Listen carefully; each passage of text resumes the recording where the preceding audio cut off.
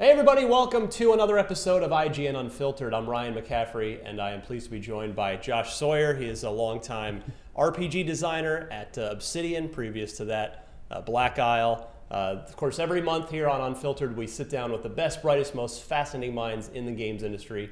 And Josh, you certainly qualify. Oh, thank you. I'm really stoked to have you here.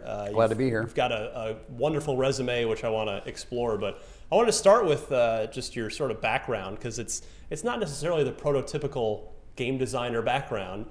You were a history major at Lawrence University in Wisconsin. So I guess I'm just sort of curious, what's your favorite era of history and/or your expertise? Yeah, I would say I don't know if there is a typical way to becoming a game designer anymore. Well, that's true. Yeah, I mean, like if there ever was, I don't know, but. Yeah, I actually originally went to school for vocal performance. I went to the Lawrence Conservatory of Music, and I was a really bad student. And I realized that I liked singing, but I didn't really want to be a musician. I've always loved history. So yeah, I pursued a degree in history. I wasn't really sure what I was going to do with it. I just knew that I loved it. And I really enjoy early modern history, Renaissance history, also the history of religion, the history of magic, both in that era and in other eras as well. Interesting. Yeah.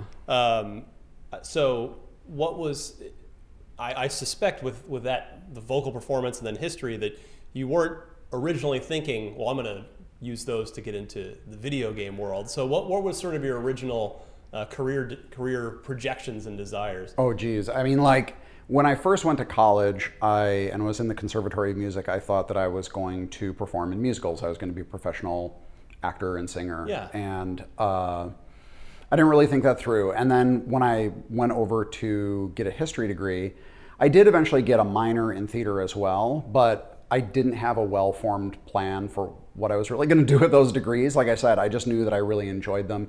I thought maybe I could do dramaturgical work for theater or for film, maybe. Yeah. But I didn't really make any grand efforts towards that. I was really more focused, in my free time, I was really more focused on playing games, designing games in my free time.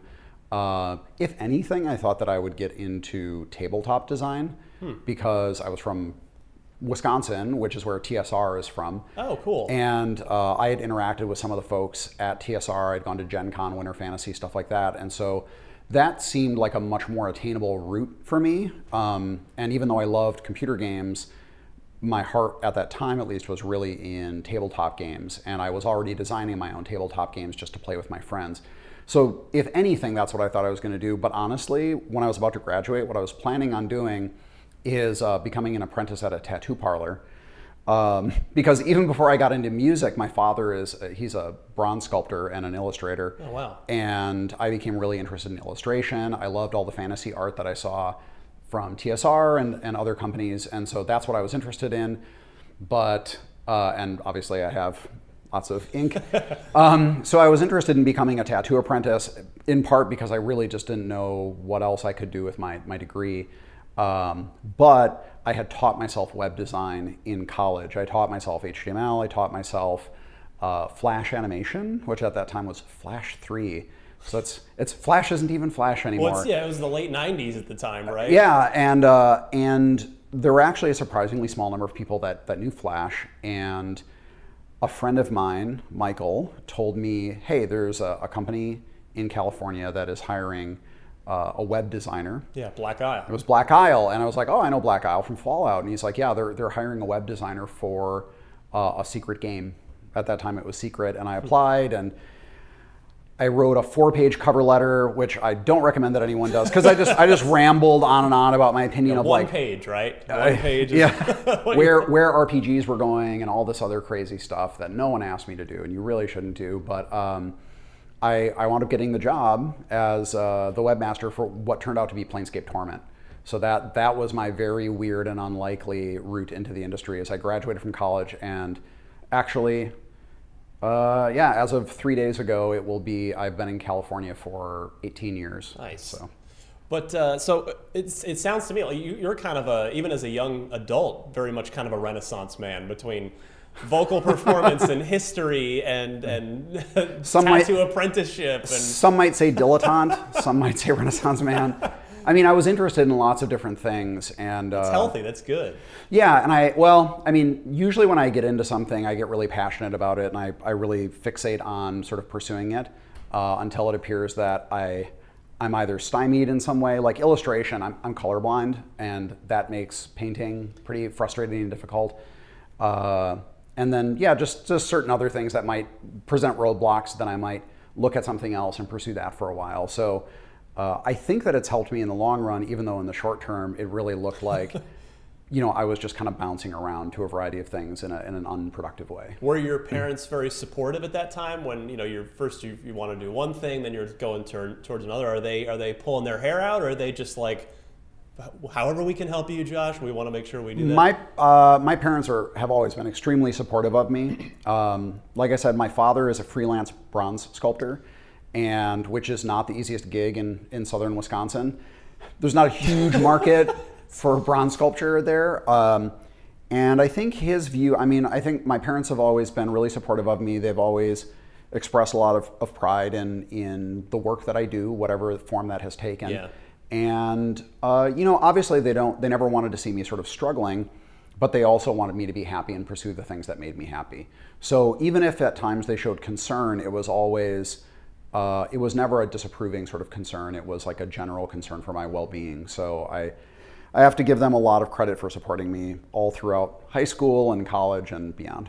I'm guessing you were the DM a lot in any tabletop D&D or the like. You seem like the person that you'd be in there wanting to craft and guide the experience for your fellow players. Well, I was a lot, but I enjoyed playing just as much as DMing. So whether it was in high school or in college, I did take a lot of time prepping games and running games. But just as much, I loved sitting in on other people's games. I have a friend from college, J.R. Strandberg, who designed his own tabletop role-playing game system, and I love playing in that and giving him feedback, because I think the player perspective is something that's extremely important, and it's something that I hope I've brought over into my computer design. Yeah. It's kind of serendipitous that you're such a big RPG guy, even in the tabletop form, but computer games as well, and the webmaster gig, the web design gig ends up being at Black Isle, yes, of all studios. Yes, very, very lucky. I have to say that really, people always like to say like, well, hard work will get you, wherever, but like there are tons of people that work hard and they never get a break. And for me, I really feel like I have benefited immensely from people that are very supportive of me, and just a lot of good fortune along the way. Luck does help, doesn't it? It's critical, I would say. So how do you go from web designer at Black Isle to 3 years later, you're shipping Icewind Dale 2 as the lead designer? Does Fergus or someone else on the team have to give you a chance? Are you lobbying for design opportunities? I'm curious of how you get from point A to point B there. Nonstop harassment is part of it. So I worked pretty closely with the development team on Planescape Torment to make sure that the site was really representing what they were making as well as I could. So whether it was talking to Tim Donnelly, the art lead, about getting art represented on the website as well as we could, or talking to Chris Avalone or Colin McComb about the lore updates and things like that. I'm really passionate about this stuff, so I really wanted to make sure that not only the Planescape setting was really well represented, but also the specific game of Planescape Torment that the developers were making was really well supported. I think also during that time, because of the conversations I was having with designers, they recognized that I knew Dungeons and Dragons really thoroughly. Yeah. And I kept talking to Fergus and saying, like, I'd really love to do some design work on something, and it's really a passion of mine. I know Forgotten Realms really well. I know 2nd edition D&D really well. They were starting to spin up Icewind Dale, the first one, mm-hmm. And Fergus was saying, like, there's not, like, we got a lot of work for you to do. That's web work, and we have enough designers on Icewind Dale, so not right now. But eventually a position did open up, and he said, okay, you can come over and you can do work as a junior designer on Icewind Dale. And I and the rest of the juniors on that team, because it was really a team of juniors, we just worked really hard. We were really passionate about what we wanted to do. And when it came time to look at doing Icewind Dale 2, that was, I don't want to say it was really toward the very end of Black Isle, but it was when Interplay, our parent company, was in a lot of trouble. And I knew Icewind Dale very thoroughly, and it was just me and a few other people that were really like maybe key for doing it, for being the lead on that. Yeah. And I just took the responsibility for it. Yeah, we did what we had to do to get it done. So what do you think is the biggest thing you learned about the difference between designing tabletop games and designing computer games? Oh, there's a lot of differences. I think that the pace of a computer game is completely different than the pace of a tabletop game. The improvisational elements of a tabletop game are extremely hard to emulate in a computer game. So in a computer game, a combat that lasts in real time maybe 30 seconds, and even with pausing maybe takes like a minute or a minute and a half. In a tabletop game, that might be a half-hour combat. And so when you think about the balance of those things and like what you're doing moment to moment and what the player is paying attention to, there are big differences there. I think also in making the Infinity Engine games, we made games where you control the whole party. You know, there are differences between Baldur's Gate or, for example, Pillars of Eternity, where you make a single character and then companions join you, versus Icewind Dale, where you make a whole party. But the fact that you're controlling every single character simultaneously and pausing, that's a very different feeling from when you're playing in a tabletop game, and the pacing is much slower, you can take more time, you can talk to each other, you can look things up in books. It's just the whole process is paced very differently and the experience is a lot different. I think my goal with a lot of the games that we've made that are trying to capture the spirit of tabletop gaming is to try to bring forward some of the player-facing sort of improvisational stuff, whether it's like dialogue options, being able to, you know, ally with different factions, double-cross people, you know, kill every NPC in the world and still complete the quest. Those are the sorts of things that I think are really cool in a tabletop game, and if you really make it a priority to make those part of the games that you're doing, you can do it, but there's a lot of sacrifices you have to make to do that. How about any, did you really notice any big similarities between tabletop stuff that you designed and that was like directly applicable to designing computer games? Well, I mean, I think that one of the things that still has stayed with me is whether you're making a tabletop role-playing game or a CRPG, there's a fantasy that you're trying to fulfill for the player. You're trying to, and it's a diverse set of fantasies, and I think that's an important thing to think about. If you are playing a game where you are a singular character, even a role-playing game, you know, like let's say The Witcher or Deus Ex, where you're Adam Jensen, you're Geralt, those are sort of codified characters that are kind of who they are, and they have a range of expression, but it is a sort of limited range of expression. Yeah. Tabletop games are about creating one of many, many possible characters. And the more you as a DM or as a designer try to constrain what the player can do and limit their role-playing opportunities or their ability to express themselves, the less enjoyable it really feels. The more you try to enable and support that and let the player say, I'm just gonna smack this NPC in the face, or I'm gonna like bust out of here, or I'm gonna beat the impossible fight. The more that you say, you know what, I'm gonna let you do that and we'll make the story work for it, I think players really appreciate that stuff. And so that's, whether it's the more tabletop-like games, like the Infinity Engine games, or something like Fallout New Vegas, that's a spirit that I really try to embrace and get the designers to embrace in how they design things. Well, speaking of Fallout, at the end of your time at Black Isle, and in fact near the end of Black Isle itself, you were working on the original version of Fallout 3. Yeah. Can you tell me a little bit about what that game was? Sure.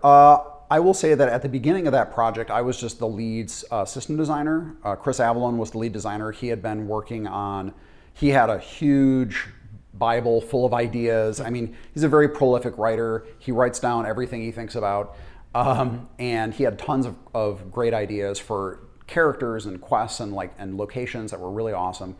And so we were trying to sort of like, not compress it, but like thin it out, because there were so many ideas. We're like, okay, well, what are the elements of this that are really going to congeal into a really cool central through line, and then what are the sort of outside side quests and, you know, companions and things like that that we can develop. But it was very hard. It was a very stressful time because of the state that Interplay was in. We were losing a lot of people, and the owners that eventually became Obsidian, they were already looking and thinking like, we really got to get out of here, because we were very passionate about making Fallout 3, and even against reason, we were looking around and we realized like, there is no way realistically that we're going to get this done, but we have to try as hard as we can to make something great. And so after Chris left with the other folks to form Obsidian, I stayed behind with some other people who were like, we gotta get through this demo phase and show higher management at Interplay that this game is really worth making. And we just never really got support for it. And so it was very frustrating, because I'm not going to say that the pre-production process of Fallout 3 or Van Buren was without problems, but we made some really cool stuff, and I think that there was a lot of promise in the game there. It was just, Interplay was not in a state where they could really support full development of it, so it was pretty tragic. Does it eat at you at all that project was never able to be finished? I mean, it would eat at me a lot more if I hadn't been able to make New Vegas, but but I mean, there were a lot of cool things, I think, in the technology, and one of the things that I was recently talking to someone else in an interview, where this style of game, the isometric role-playing game, whether you're controlling a single character or a party of characters, the fans never left that style of game. Publishers left that style of game. That's true, it's a good point. And it was a very frustrating thing to have publishers tell us that no one wants these games when we have a huge audience of fans. Maybe not as huge as the audiences that they wanted, but the thing is, I've always been perfectly content to make games that are mere million sellers. Right. Which, now now that healthy ceiling. Yeah, like now that seems ridiculous, because there are games that sell. I mean, Fallout New Vegas has sold something like 12 million units or something like that to date. And so a million units seems like nothing, but like, if the budget is small and the team is small, you can make a really awesome game that you have a very passionate fan base that's willing to play it. So it was a very frustrating experience to see the publishing world just sort of leave that behind, when we were totally willing to keep making those games and fans were, totally willing to keep playing them. They want the high ceiling. Yes. You were looking at a lower ceiling but a higher floor. Yes. Right? And yeah, which of course now you've proven at Obsidian. We'll get to that later, but that's exactly more or less what you guys are doing now. Yeah. So of course I'm curious if you have to have played Bethesda's Fallout 3 that ultimately came out, because you did New Vegas. What did you think of Bethesda's game when you finally played it? Obviously completely different first person. Of course, yeah. But what were your thoughts on that when that game came out? Well, I mean, I played about 160 hours of it. A little bit. Yeah, so I mean, I wanted to make sure that I really exhausted like everything in the game. And I think that one thing that Bethesda does, I mean, they sort of mastered the art of exploration. And whether it's exploring a sort of outer world or an individual environment, like a smaller dungeon area, they are really, really good about continually like encouraging the player to sort of keep going and keep exploring. One of the first things that I think Chris Avallone noted about how their world was set up is, if you play Fallout 3, when you're at a location, if you look around, there are always at least 3 landmarks that you can see from that location. So when you're done with something and you're like, well, I'm done with that, if you just turn your head in any direction, you're going to see another thing that you can go to. And when you get to that thing and you look around, there's another thing you can go to. And so I really think that the experience they had working on the Elder Scrolls games really helped them build out the Capital Wasteland into this like sort of never-ending exploration extravaganza, where there was always some like new thing to find and explore and discover. And that was something when we looked at making Fallout New Vegas, their style of world building is something that we really tried to embrace and emulate. We didn't necessarily do as good of a job, but I think that's the one thing that they really have a great strength in, and I think it's one of the reasons why people, whether it's the Elder Scrolls games or the Fallout games, that they really love. When you put 160 hours into Fallout 3, did you know yet that you'd be making New Vegas? Yes. So I believe so. You went in not so much as just a fan, but with an eye towards another project. Yeah, I can't remember the exact timeline. I think I might have played like some of it for a while, and then once it was looking like we were going to make New Vegas, I'm like, okay, now I have to just completely exhaust everything in this game to see where it takes me. So backing up a little bit, you ended up leaving Black Isle. You did stick around, but then 2 weeks before it closed down, yes, you headed for the door. So you obviously, as you've already pointed out, you saw the writing on the wall. Is that just, what sort of emotionally are you going through at that point? Like, is it just you're just resigned to the fact that, all right, this is over? Or is it just like a sense of unfinished business? Like, how is that like for you as a designer, especially in the middle of a project like Van Buren? Yeah, I would say that. I mean, it was disappointing, but I felt like I got to make some dream games at Obsidian, or I'm sorry, I got to make some dream games at Black Isle, and it was a lot of fun. I got to make Icewind Dale 1, I got to make Icewind Dale 2, and I knew that really, like, without a lot of the key people and without the support of Interplay, there's no way that Van Buren would have turned out well. So, I mean, I was disappointed, but I was kind of like, I can't see a good way out of this, so it just made sense to leave for everyone's benefit. Is it for the best then, given what you're saying that Van Buren never ended up shipping? Oh, given the way things were going, yes, I would say so, because we had so many people leaving and we had so little support. If it were to eventually have come out, I'm sure it would have been under great duress, and I don't think it would have been a healthy project. Right. So let's see. I think did you have a brief stop at Midway after I did. Black Isle? Yeah, I went down to Midway, San Diego for about 1.5 years. And you were working on a Gauntlet game, were you not? Yes, I was working on Gauntlet 7 Sorrows. Yeah, which not a terrible game. I feel like not a lot of people talk about it anymore. It's there have been a few attempts at sort of revitalizing and reviving Gauntlet, but what did you find? Because this is now, Black Isle was the only professional game development home you had known. How are things different for you at Midway? Like, just seeing another perspective in the industry. Well, I mean, it was interesting because Midway San Diego was pretty far removed from Midway Chicago, which is really where everything was headquartered. And there wasn't a lot of really clear and regular communication between the two studios. At Black Isle, we felt like a very core part of Interplay and a very important and integral part of Interplay. At Midway, the San Diego studio felt like a company and a team and a studio that really needed to always prove itself in everything that we were doing. And Midway was also going through a lot of financial problems at the time. And, and that project wound up being under a huge amount of pressure to come out by a specific date. And that was when I was like, look, I've already been through this sort of experience before. I don't want to just push things out to make a date. Like, that's not what my career aspirations are. And I have a lot of respect for the people that I worked with, but I just didn't see it working out very well in the end. So you ended up, then you get to Obsidian, you link up with the old crew, and you go to work as the lead designer on Neverwinter Nights 2. So did that sort of feel like coming home to you, or did it still manage to feel like a new thing?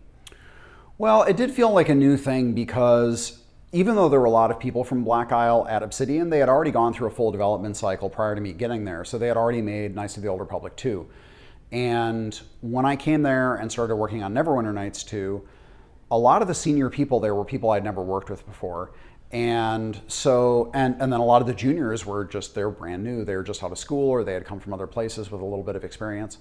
So in some ways it was familiar, but it was also oddly unfamiliar because just kind of the landscape of things had changed. And I was coming in the middle of a project. And I didn't come in as the lead, I came in as a senior designer. So it was kind of weird for a while. I don't think I was really syncing well with what was going on in the team. And so I went to work on another project at Obsidian for a while with just a small sort of starter team. And it wasn't until the lead designer, Ferret Bodwin, left that then Fergus asked me to come back over onto the team as the lead designer to finish it up. And of course, Neverwinter Nights 2 did end up coming out, and it's very well liked to this day. Does that do you when your first project there at Obsidian ships then and it's well received? Is it sort of a sense of relief, or is it energizing, or kind of what's the sense for you and your career trajectory after having been through the Black Isle closure and then maybe not the greatest experience at Midway San Diego? Well, I mean, I think it was relief because Neverwinter 2 was in a difficult place for a long time, and there were a lot of people working a lot of hours on that game, and especially after KOTOR 2 had a reputation for being unfinished. And so I was really concerned. I was like, look, that was the first game that the studio made. Neverwinter 2, whatever it is when it comes out, like, it needs to be as strong as it can be. And obviously there are always practical limitations to how much money we get and how much time we have and everything like that. But I was just relieved that we were able to get it in pretty decent shape before it shipped. So for me, I never considered Neverwinter 2 really like my project. I considered it my responsibility to make sure that all the hard work that the team had done was as well represented as it could be in the final product. So of course, the Interplay, Black Isle, and even now at Obsidian, the projects are famously codenamed after ex-presidents. Is that, because you're credited with starting that, I take it that comes from your history background? No, it really was just that, so at Black Isle it was presidents, at Obsidian it's states in order of incorporation into the Union. And that idea I think came from Chris Parker, one of the owners at Obsidian. But the basic idea was just that Irvine had, and still has, a fair number of different video game developers in it. And we go out to lunch, we go out to dinner. Blizzard's down there. Right? Blizzard is very close to us. And I was concerned that if we were well, there are two concerns that I have.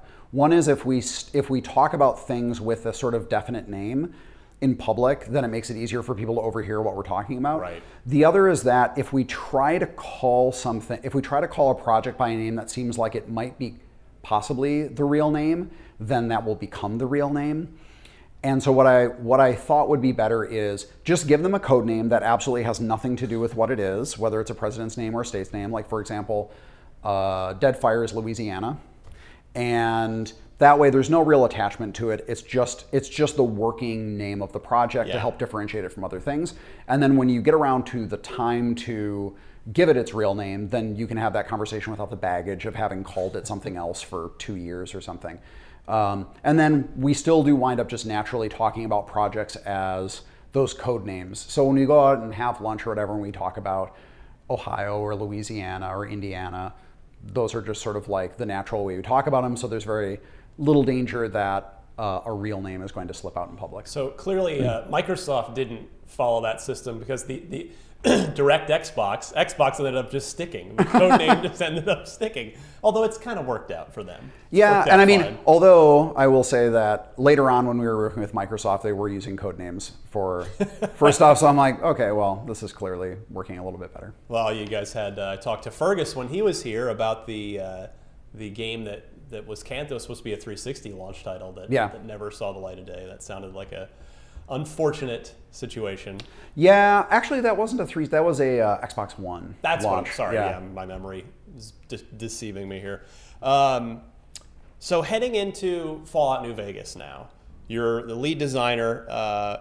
You've talked a little bit about the sense of discovery and exploration that Bethesda's really good at. What were your goals for the New Vegas project, and in hindsight, how close do you feel you came to achieving all of them? Well, I mean, I had a number of goals. One was I wanted to look at the systems that were in the game and try to sort of refine them, whether it was the special system, the skill system, things like that. I wanted to look at perks and sort of refine that list and make them feel more distinct from each other. Remove a lot of the perks that were more like skill bonus sort of related things, focus more on things that gave individual gameplay benefits. I also, from a gameplay perspective, wanted to really make the choices the player made throughout the course of the game feel like they had a lot more impact from moment to moment and in the long term. And I conceived of the basic plot structure, which is, I'm sorry, I should back up a little bit. I believe Chris Avallone thought of the sort of initial element of Fallout New Vegas, which is you get shot in the head and dropped in a shallow grave in the desert, and you're left there and you survive. and which seems like a very Vegas-y sort of thing. Yeah. That was sort of like the key pitch element. So I took that and then I said, okay, so you are going to start there and you're going to end the game dealing with the Battle of Hoover Dam, which is for control of the water and power in the New Vegas area. And I said, and that primarily is a conflict between the New California Republic and Caesar's Legion. And then I worked with John Gonzalez, who was our creative lead, to flesh out the greater story. And John is really responsible for fleshing out the characters, the sub-factions, all of that sort of stuff. Mr. House developing those characters and writing most of those characters. And I wanted the player to feel like they would slowly get to know these different factions over the course of the early game before they really knew that they were going to be making a choice about whom to choose from. So early on, you're just looking for Benny. And so I said, that's your goal, is to find this guy, Benny. But your course through the Mojave Wasteland takes you past NCR, takes you past Caesar's Legion. It brings you into contact with groups like the Followers of the Apocalypse, all these other groups, and then eventually into contact with Mr. House. And then once you deal with Benny, now you're at the center of this conflict between all of these major factions. And you've seen enough of them that you maybe have some opinions about them and you can start to work with them. But I wanted the continuous sort of exposure to those factions over the course of the game to also change your expectations of who they were. I think a lot of people saw the NCR and thought, well, this is like America. This is like the good guys. But then the more they interacted with them, they saw like, this is pretty corrupt. There are some really petty people in control here. This is a very dysfunctional government. And interacting with Caesar's Legion, initially they appear to be just completely psychotic. But then they can learn that there is this very weird underlying philosophy to why Caesar is doing what he's doing. And for most people, that doesn't forgive Caesar's Legion for doing what it's doing, but it makes them more comprehensible, I think, to people. And really, in the end, I wanted your sort of choice to be one that really felt like you were kind of snaking between these different factions and going like, I don't know, like maybe these guys will be good, but geez, I think maybe this is going to work out badly for these folks. And I guess I could support Mr. House, but God, Mr. House wants me to destroy the Brotherhood of Steel, and I don't really think they need to be destroyed. And I wanted to put players in the situation where they were questioning their own values and their own morals and what they really wanted to see in the Capital Wasteland. Or I'm sorry, the Mojave Wasteland. So you mentioned in that that you wanted to have players be making choices that paid off and changed the game in the long term. We hear, as players, we hear that from developers a lot, and sometimes, in fact, I say most of the time, it doesn't. Usually, you end up in the same place, no matter what. You might just take a slightly different path to get there. So, as a gameplay designer, how do you actually do that? Like, what is the sort of process for making sure that actually comes true in a game when it's your goal? Well, you have to plan for it. That's really important. You have to set certain ground rules for the designers that they're not allowed to violate. One of the ones in Fallout New Vegas that was really focused on player freedom, which this is sort of tangential to what you're talking about, but I think it goes towards a larger point, is I said from the beginning, you have to be able to kill any character in this game who is not a child as soon as you have a clear line of fire at them, basically. So I said, if you want to open a door and have a character talk to someone, that's fine, but as soon as that conversation ends, you have to assume that the player has killed that character. You have to make your quest fail or move on or basically wrap up. It needs to be valid and viable, assuming that the character dies. And that went from even minor characters all the way up to Caesar and things like that. And there are certain sacrifices you have to make to say, like, there's going to be reactivity to this, but it has to be compartmentalized. And that's a really important thing. I think going all the way back to the early games I worked on, we had a lot of grand ambitions for these wildly diverging storylines. There are certainly RPGs that have tried doing this. I think Witcher 2 is kind of notable for having a really diverging storyline. That's a ton of work because you're essentially making a completely different critical path line. And ultimately, I think you get less bang for your buck out of it. Really what we try to focus on is small scale reactivity, both immediately and then in the long run. So one that I think we did a reasonably good job with in Fallout New Vegas that I like to refer to, which is a side quest, is one called the Whitewash. And it's a side quest where you're dealing with water being stolen from the NCR sharecroppers farm. And when you initially meet a farmer who says like, I can't make my quotas because I'm not being given the water that I'm supposed to be given, what the hell is going on? Somewhere we're losing water. And it's this basically just a plot stolen from Chinatown. You weave your way through it and you eventually find out it's this guy from the Followers of the Apocalypse, or formerly from the Followers of the Apocalypse, who is siphoning water off to help locals so that they can actually grow enough food to just survive. And he's like, look, I'm doing this. I'm not going to apologize for it. Yeah, an NCR guy found out about it and I had to kill him to protect the secret. And that's what I had to do. And if you don't like it, then I guess you have to just deal with it. And a lot of players are like, well, I don't really want to cut off water to these people living in this area. So they're like, well, okay, dude, I guess your secret's safe, whatever.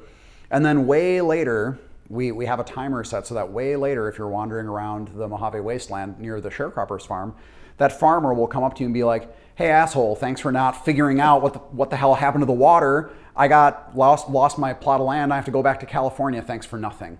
And it's like it's a small thing. It's actually very easy to do, but it's something where the player goes like, oh my God, like this is 10 hours later and there's this reactivity to this little thing that I did.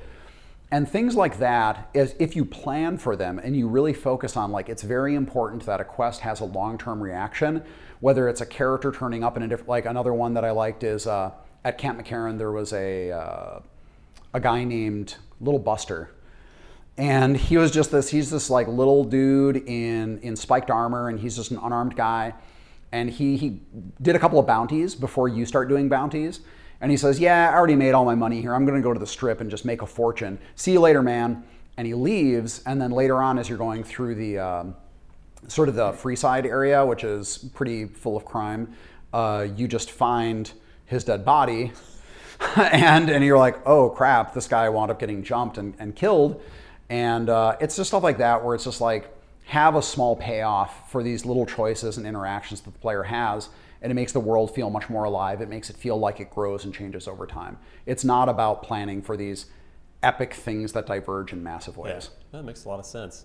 I hate to dredge up the old topic of the Metacritic thing, the Metacritic bonus thing, but did you guys even know about it, like as in the course of development, or was it just this thing that became blew up later? I actually don't really know the full origins of that. It certainly wasn't a thing that I focused on during development. I think it just is a thing that blew up after the fact. Yeah, I could see that. I was just kind of curious. You ended up releasing a mod for New Vegas that you made yourself. Mm-hmm. It was tailored to some specific preferences that you liked for the game. So I have to ask, like, if you're the lead designer on the game, how come that's not just an official patch? Well, because I believe design is about needs and constraints. And ultimately, whether you're talking about designing a chair or you're designing a game, you have needs and constraints, and those are the things you have to deal with. Design is not, I mean, creativity is an element of it, but I'm not going to buy 1 million copies of the game that I make. I have to think about the audience and what their sort of expectations are. Now, if I were making Van Buren for the audience that I was making Van Buren for, I would be making it for a different set of people and I would do different things with it. But the audience for Fallout New Vegas was primarily the audience for Fallout 3. Mm-hmm. And Fallout 3 was not a particularly challenging game. I mean, it's not a hard game. It is a game that is relatively easygoing, it's relatively forgiving. So, for example, being able to jam stim packs, instant stim packs, and carry an unlimited amount of them is a design decision that is oriented towards allowing the player to really get out of almost any scrape as long as they have enough stim packs with them. And that's totally fine and totally valid. When making Fallout New Vegas, I realized I can't really err too far outside of the difficulty that's expected in this sort of a game. I mean, we did a little bit, but ultimately it kind of has to play like the game that came before it because that's the audience expectation. And there were certain choices where I was like, well, I could go this way or that way, but this way seems like it's more my own personal sensibility and a more hardcore sensibility. And I knew, again, that there were fans that would like that, but I knew that they were not probably the majority of fans. So that's why I said, like, I'm just going to make a list of these things, and then I'm going to try to experiment with them, because that's the other thing, is that I didn't want to sort of experiment with stuff. on a very compressed timeline. Once the game was out and I saw a lot of feedback on it, I said like, okay, I'm going to try to experiment with this stuff on my own, see how it plays, knowing everything I know about the game now. And then at a certain point, I was like, I'll just release it. And if there are people that are into it, that's cool. Yeah. And if not, I don't care. And I did establish a very strict set of rules about how I develop the mod. I'm not going to change things because people ask me to change them. Like, yeah, it was your thing. It's my thing. If you don't like it, don't download it. Because of the sort of complexity of how the data interacts in that engine, I said it requires every single piece of DLC, including Gunrunner's Arsenal and all the other things. And if you don't like it, then you don't have to get it. And people were like, well, could you make versions that don't require them? No. I'm not going to. I'm doing this to make one cohesive thing, and it's specifically for the tastes that I think are good and enjoy. And if other people want to play that, that's cool. If you don't, there are literally hundreds of great, amazing mods that go way beyond the sort of stuff that I do, that are incredible overhauls, that add new content, all sorts of stuff. Mine was, and I refuse to call it a director's cut because it was not a director's cut. It was just my personal sort of thing. Yeah. That's why, and I just called it J. Sawyer because at Obsidian, our naming convention when we save things locally, when working in that editor, is just first initial, last name. So it's really, that's just the way that I worked at Obsidian. And when I went home, I saved out that as J. Sawyer. And so the mod is J. Sawyer. I didn't want to make it out to be anything more than it was, just my personal thing. Nice. Would you ever want to do another Fallout game? Yeah, I think it'd be a lot of fun. Because to me, like as somebody who just sort of covers the industry, but I'm not a developer or a publisher, certainly, I don't understand why Bethesda hasn't called Obsidian to want to do another. I mean, yes, I know you guys have your own IP now in Pillars of Eternity, but boy, it sure seemed like that New Vegas was very successful, both critically and commercially. Why wouldn't Bethesda want to do an off-year game with you guys again? I don't know. I mean, that's up to them. So yeah. Certainly. All right. So I wanted to ask. I want to move now to the. We're getting to Pillars of Eternity. I assure you. Yes. Oh, I know you're not here for your health. Yeah, we've got a new game to promote, but you're the project director and lead designer on the Aliens RPG. Yep. That eventually got canceled by Sega. Fergus was in here. He was talking some about that, but does that one hurt too? Oh yeah, I mean, any of the projects that got canceled hurt. I mean, I would say the thing is that the vast majority of game developers really love what they do. They really love the projects they get to work on, whether it's creating their own worlds and settings and characters, or adapting the settings and worlds and characters of an existing intellectual property. Yeah. We're very passionate about what we do, and we put literally years of our lives into developing these things. And maybe if we're lucky, on the short end, we work on a project for 6 months and it gets canceled. That's still half a year of your life that's gone. So that's kind of a bummer. When it's something that is a year and a half, 2 years, 2.5 years, that is very frustrating, because by that point in time, you've really put a big chunk of time and experience into it. It's also tragic in some ways for junior developers, because I have actually met developers who wind up working on, let's say, 3 games that get canceled in a row, and they've been in the industry maybe 6 or 7 years, and they've never finaled a game. Nothing on the resume. And they have the nothing shipped, which it's really bad, because both for 2 reasons. One is that the experience of shipping a game is very different from the experience of making a game. Finaling a game is its own beast of a thing that's very important to understand. You have to make a lot of very critical decisions in the last few months that you don't have to make earlier in development.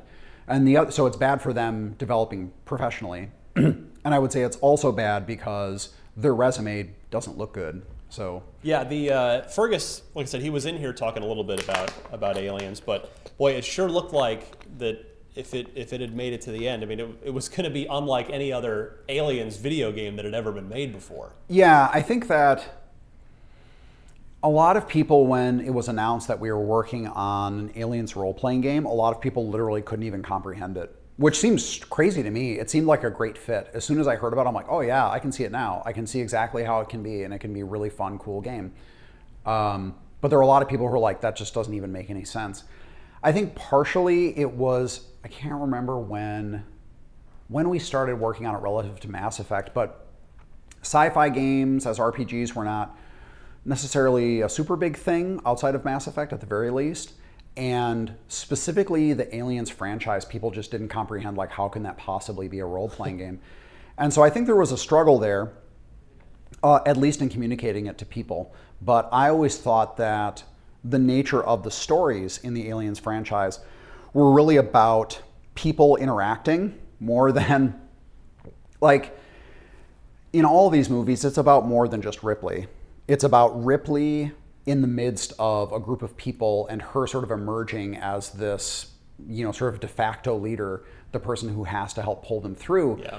And it's about how people either fall apart or they rise up, and those are beautiful character arcs. Whether you're talking about the crew of the Nostromo, this very small crew of people that are dealing with this threat that they can't possibly sort of comprehend and deal with, or you're looking at James Cameron's Colonial Marines and characters like Burke and seeing how those characters change over time.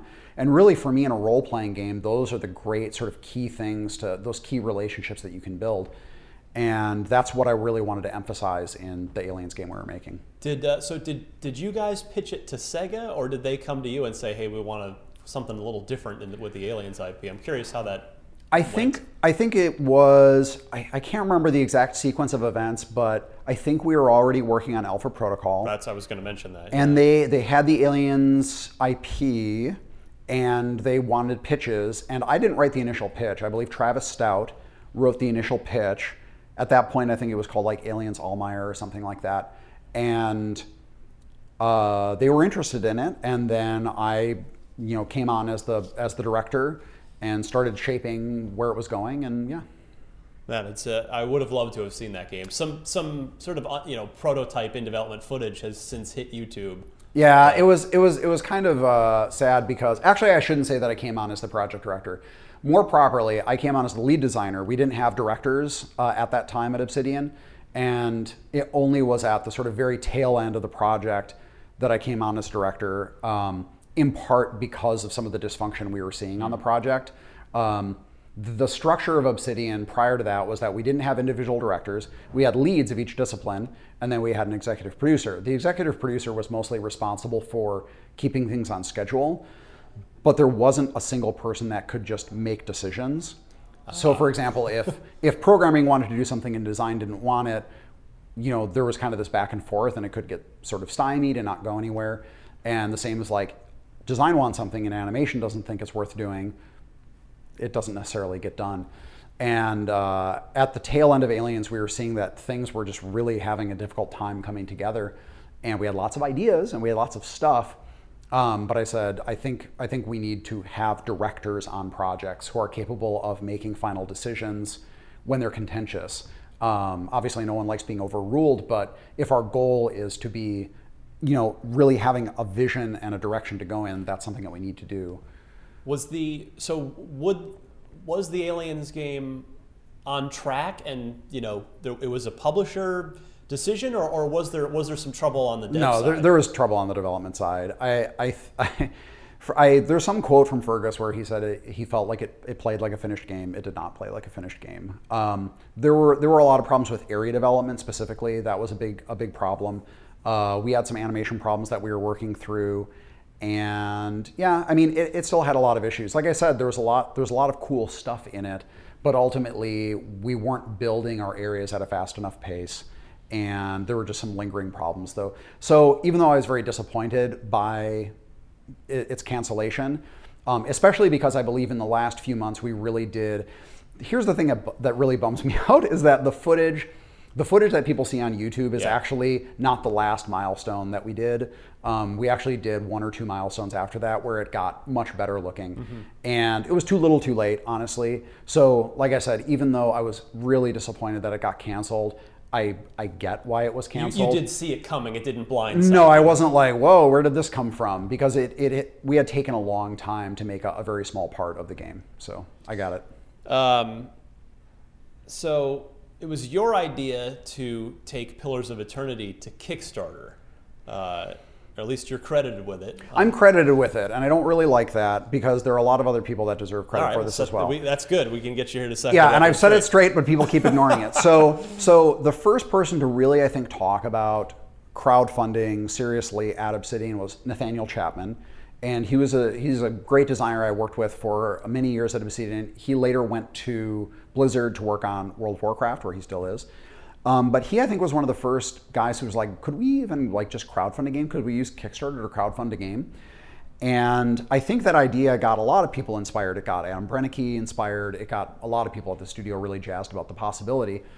But we weren't really sure that it could be done, period, until Double Fine Adventure. I was just going to ask you about that. So Double Fine Adventure happened, and we were looking at each other. Sorry. Oh, no worries. Yeah, I was going to ask you, and you can get maybe work that in after this. If you the team ended up speaking to Tim Schafer and Double Fine at all to sort of gauge their experience with it before you guys set off on your own Kickstarter adventure. So I don't know how. I mean, I didn't personally talk to Tim or anyone. Fergus may have, but we talked to them about. I'm sorry. We saw the success that Double Fine Adventure had. And we said, like, we got to do this, because this was in the wake of actually the Microsoft project being canceled. We had a huge layoff after that. Morale of the company was extremely low. Yeah. And, you know, we were working on pitches for other publishers. Well, and you guys had been, I talked to Fergus about this, you guys had been maybe one of the unluckiest developers I know. You've been burned by so many different publishers. If maybe not, it's not necessarily always the publisher's fault, but between Sega and THQ and Microsoft, it's like I could see how all of a sudden like not having a publisher might be really appealing. Well, and that was the thing, because the thing that gets really frustrating when you're an independent developer and you don't have a lot of cash in the bank is that you have very little leverage with publishers. The publishers have money, and they can be very patient, and they have a lot of people trying to make games with them. And they can wait you out. They can starve you out, basically. They can negotiate terms that are extremely unfavorable if they want to. Why wouldn't they? That's like that's how they make the most profits. So, you know, no matter what a publisher says, they're not in this to make developers rich. They're in it to make the publisher rich. And they'll fund you to get rich, but beyond that, if you don't have leverage, you're in big trouble. And one of the things I remember hearing about a long time ago is I actually interviewed many years ago at Ensemble, rest in peace. And one of the things that I had learned is that during the development of Age of Empires, they retained control of the Age of Empires license. And that was extremely good leverage moving into Age of Empires 2, working with Microsoft. But it was this really mind-blowing contrast to working as an independent studio where you do not have the cash to just wait out a publisher and go to other publishers and negotiate and make them sort of try to bid for your attention. So going all the way back to Kickstarter, then looking at that as a platform where we are beholden to the fans who are backing us, and that's it, was extremely appealing, because at the time we were in a desperate situation. We're pitching things to publishers who know that we just had a huge layoff. They know that they can get their way with us. Yeah, they have you over a barrel. They just have us over a barrel. And so there was this great energy at the company for doing a crowdfunding project, and it was something the owners were not actually really enthusiastic about to begin with, and they really needed to be convinced strongly that we needed to do it. So once we got the go-ahead to do it, I wasn't initially working on it. I was working on other pitches, but Adam Brennicky started really driving forward with ideas for a crowdfunding campaign. But then, you know, you talked about earlier in this interview about how the market for sort of old school CRPGs never went away, just the publishers did. Yeah.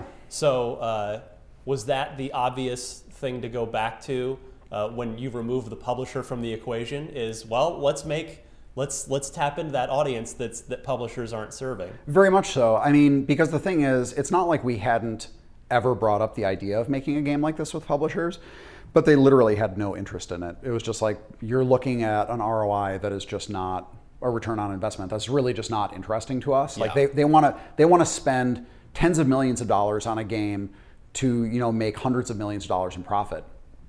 And they want to have a huge team. And that's kind of the MO of publishers in that sort of mid 2000s to, through 2012. That's their whole vibe. And again, I knew that there were still fans out there that were interested in these games, and I wasn't sure that they would crowdfund us. I mean, and we've said this a lot, but going into the actual funding phase, I thought there was a 50-50 chance we would be funded for our $1.1 million target. Even with Obsidian's track record? Yes. Because, again, I knew there were fans out there, but this goes beyond simple fandom. Like, people were giving thousands of dollars to us for backer rewards and all these things, and it was just purely out of passion and love for this type of game.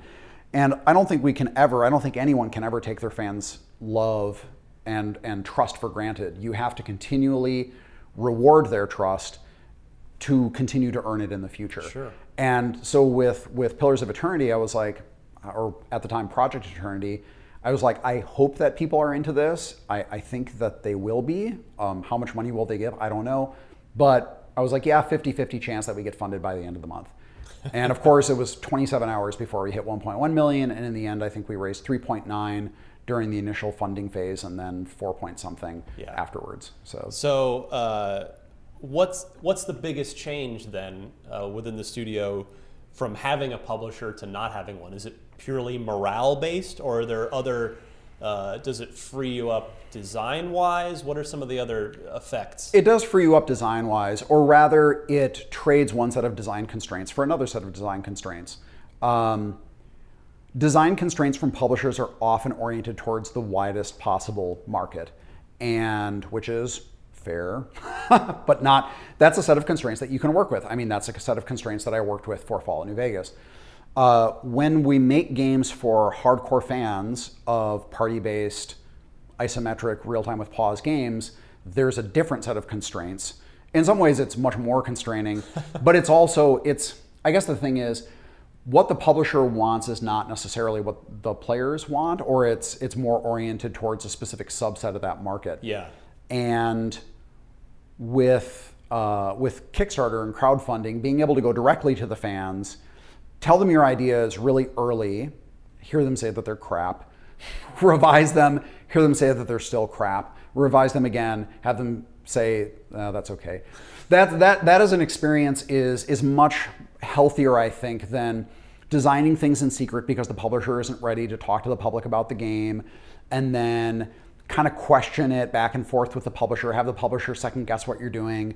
Then the last 6 months of the game, have this very tight messaging campaign where you can't talk about all these like niche things that you really want to get feedback on.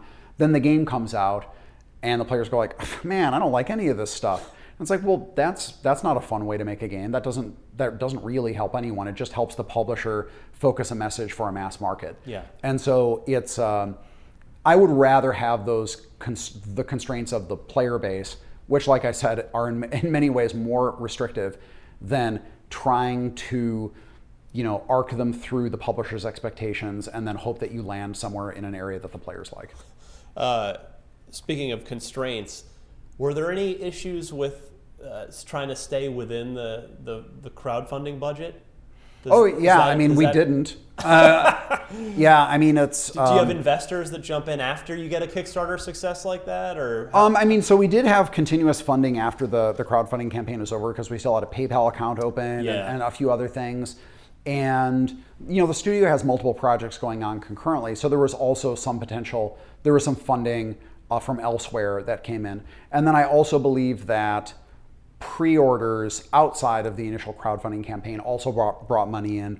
So there are a number of different sources of revenue. And that's the sort of thing, honestly, where I'm like, very glad that Fergus does that, because I don't want to do that. But Fergus is really like, he's responsible for keeping the company running. He's responsible for making sure that we get our paychecks and the lights stay on and all that stuff. So they made it work. And it basically, like, once we realized that the game was in a state where it was pretty good, but it needed more. It needed more time and polish. The owner said, like, okay, well, we don't really want to spend more money on this, but it's important to spend more money. You don't want to ever spend more money on something than you need to. But they looked at it and they're like, this is approaching something that's going to be really good. But we want to make it great. Let's take a few more months, leave it in development. We'll work around it, and we'll make sure that it comes out in the best state that it can.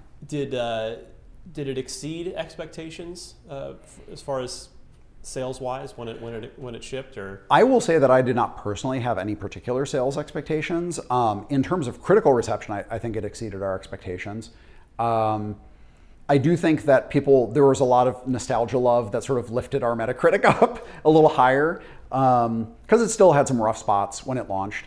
And I think, our fans criticized things that they were, deserved in criticizing. But I am glad that it was critically well received and that it did sell well and continues to sell well. To date, it sold over 1 million units, wow, which is, for a game of this size, is very good because it allows us to continue funding more stuff in the future. Such as Pillars of Eternity 2, Deadfire, coming soon. Which actually, by the time this interview airs, it will be out. Oh, great! So I can say whatever I want. Another last-minute delay, I guess. But yeah, like, had you ever even thought about this as a universe, as a thing that would be more than one game? Definitely. Yeah. From the beginning. That might sound sort of opportunistic, but here's the thing, like going back all the way to my experience of thinking about Ensemble and their experiences with Age of Empires, is that they had created something that was their own intellectual property. And that is so incredibly valuable. Because what is a game company? A game company are the people who work for it and the passion that they bring to what they do. It's IPs. It's hardware, which is worth virtually nothing, and it's intellectual properties. And nothing adds value to a game company, like it's in terms of real money, like it's IPs, because employees, no matter what they contribute, they're free to go. They can move on, they can leave the industry, they can do whatever they want. You can't count on that being part of the company. You can't take your employees for granted. IPs are the things that the company owns and they can keep using for a variety of purposes over time.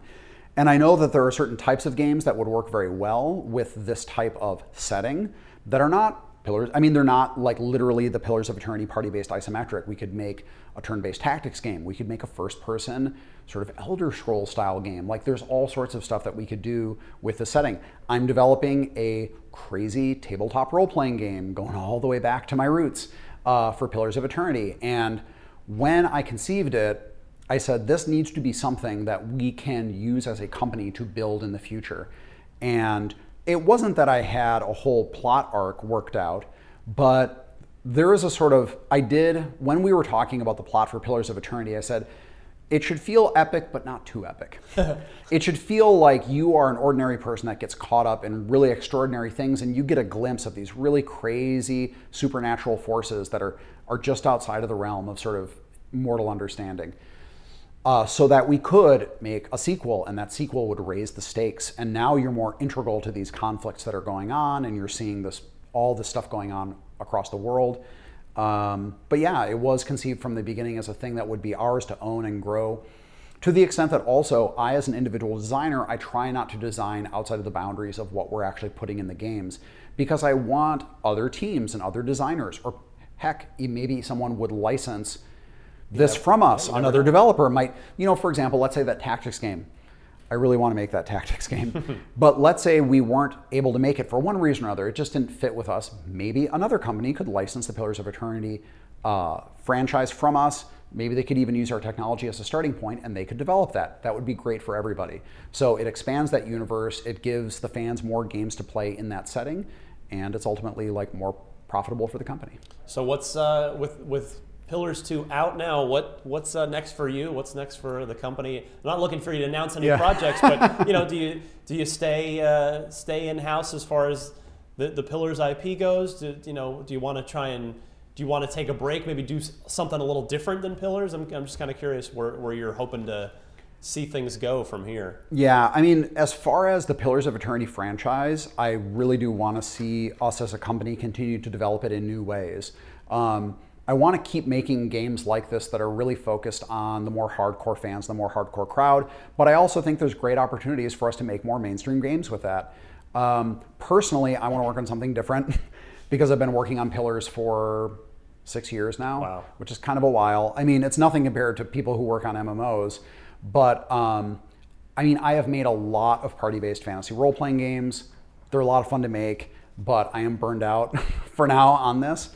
And I have other game ideas that are actually even smaller in scope than something like a Pillars of Eternity or a Deadfire that I would like to explore. But in the immediate future, I am the design director of the whole company, and we do have other projects that are going on that I need to give more attention to. So hopefully in the immediate future, probably for the next year or so, I'm just going to be focused on helping other designers at Obsidian just improve in their craft and make all of our games just a little bit better from a design perspective. Awesome. Well, Pillars of Eternity 2 Deadfire is out now as you see this.